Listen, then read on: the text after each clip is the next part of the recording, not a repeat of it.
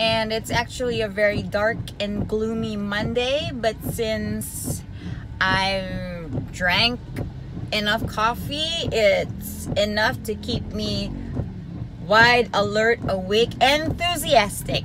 Welcome to another video of my workout routines. I'm off to the gym and I'll get there in 2 minutes. See ya. So excited to work out. The gym is actually empty.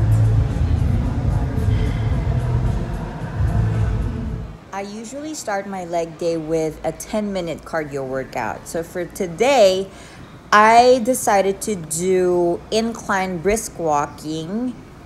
There, see, I'm trying to make it as high as possible. Followed by banded monster walks.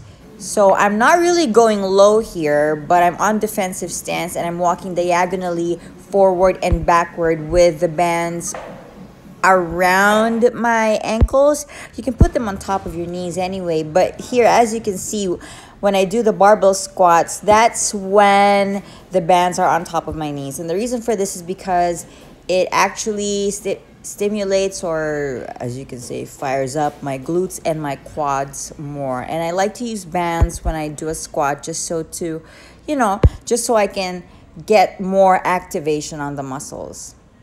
And then for this one, we proceed to a sumo deadlift. As much as possible, when you do a barbell sumo deadlift, try to not lean forward and keep your upper body upright so that it's your glutes and your inner thighs that are working.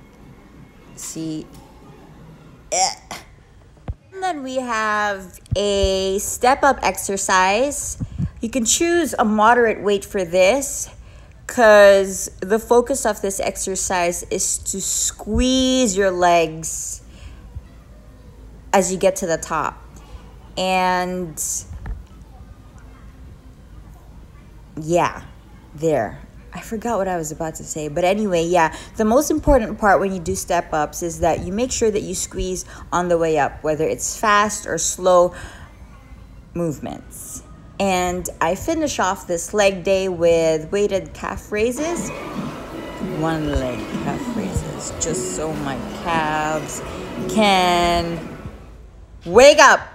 And since I'm on competition prep, I end every workout session with an ab workout. I don't do abs every day, but I will make a separate video about what ab workouts work for me and how I incorporate them in my workouts. I hope you enjoyed this video. Till next time, guys. Bye-bye.